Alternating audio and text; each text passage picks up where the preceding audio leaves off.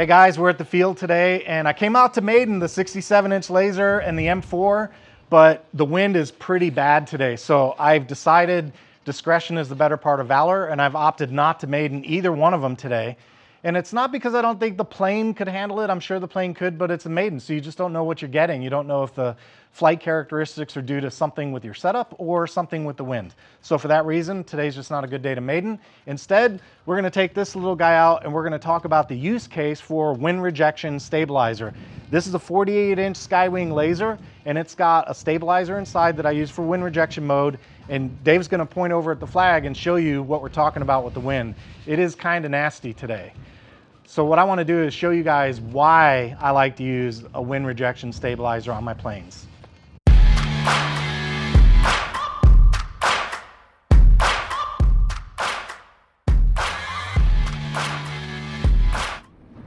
All right, we're gonna take the 48-inch laser. This is a Skywing plane. This is a foam and balsa hybrid plane. The wind is just kind of nasty today, but I thought I'd show you why I use a wind rejection stabilizer in a small plane like this. So all I'm gonna use for the flight today is the wind rejection only, that's it. We're just gonna go fly around and goof off a little bit. The wind is coming from my right, so I'm gonna take off left to right, and here we go. Turn the plane into the wind a little bit, because turning it around is just fruitless exercise at this point.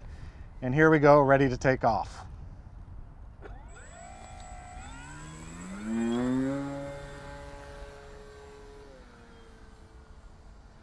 Now what I'm gonna do some flybys so the guys can get it on camera. I'm just gonna do a flyby, and I'm gonna show you what it's like with the wind rejection turned off. So that's off, and you can see, look at the wings. You see the wings just kind of knocking around? That's wind. That's not me doing that, that's the wind.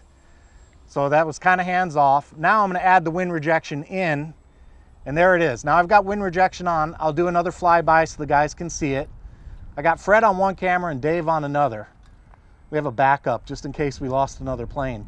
But there you go. There's the case for wind rejection right there. Look how stable that is. I'm not doing that. My hands are basically off the controls. Now keep in mind, that's not auto level mode. That's not what this is. All this does is deals with uncommanded movement. The next thing I'm gonna do is a landing, just so you can see. I'm gonna do a landing without, here's without, and I'm gonna do one with, just so you can see. Now, I always say, look at that. I don't fly a plane unless I can land it without a stabilizer, all right? If I can't land it without a stabilizer, I don't fly it. That's without wind rejection. Now I'm gonna turn the wind rejection on, take off again, and we're gonna do the same thing, just a real simple landing. And you'll see the difference that the wind rejection makes in helping keep the wings level and keeping you on your glide slope. So there we go, wind rejection's on. All I'm doing right now is managing a little bit of throttle, and that's about it. Just a little bit of throttle. And that's wind rejection.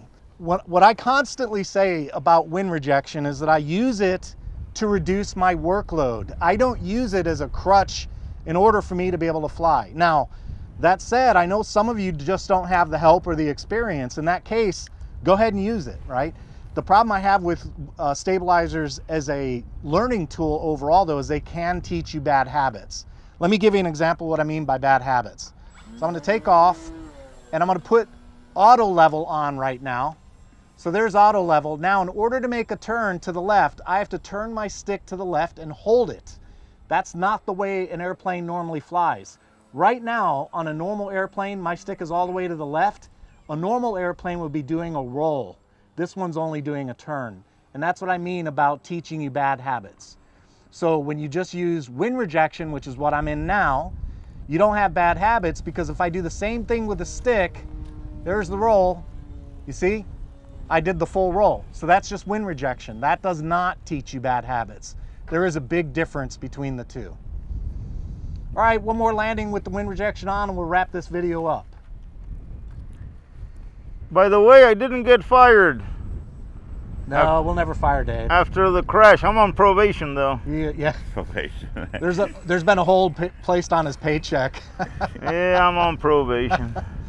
All right, guys, that's a stabilized landing. You can see the wind still got a little bit out of sorts, but the thing about it was it wasn't a constant correction, and that's the problem with this kind of wind. You're constantly fighting with the plane. I'll get asked what stabilizer. I've been flying S6Rs for a long time. They're very good. I also like the Hobby Eagle A3 Super line. So the A3 Super 2, Super 3, and Super 4 are all excellent. So any of them will work, and I'm sure there are plenty of others. I don't mean to be exclusionary here. That's not my point. I'm just saying these are the ones that I have experience with, and I do like, for example, I do like the S6R, and I like that Hobby Eagle quite a bit. Just makes flying a lot easier on the pilot.